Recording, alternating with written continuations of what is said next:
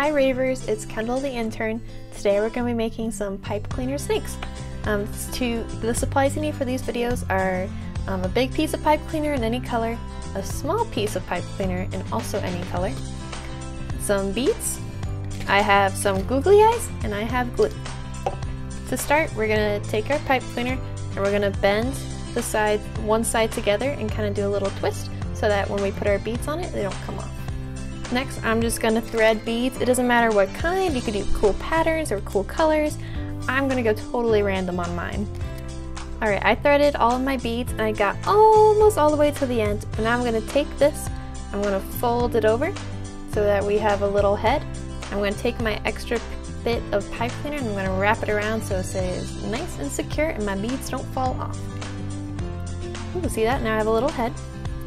Now I'm going to bend the body so it looks all snake-like and slithering. Now I'm going to take my small piece of pipe cleaner. I chose pink because I'm going to do a little tongue. And I'm going to wrap it around this little part on the head. And I'm going to twist it together. I have fuzz going everywhere. Oh, see? Now he has a little tongue.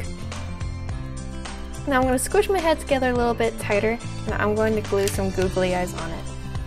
And there we have it! We have a little pipe cleaner snake! I hope you enjoyed!